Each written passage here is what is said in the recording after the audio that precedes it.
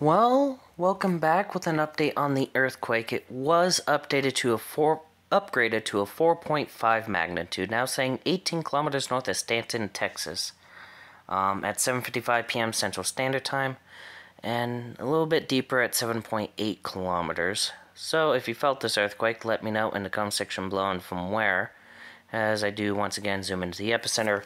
Once again, this is near drill sites. That one's not necessarily a drill site there, but there is others in the area.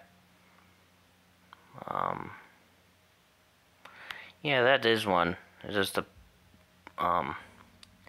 shadow's not picking up on it too well with the daytime cycle.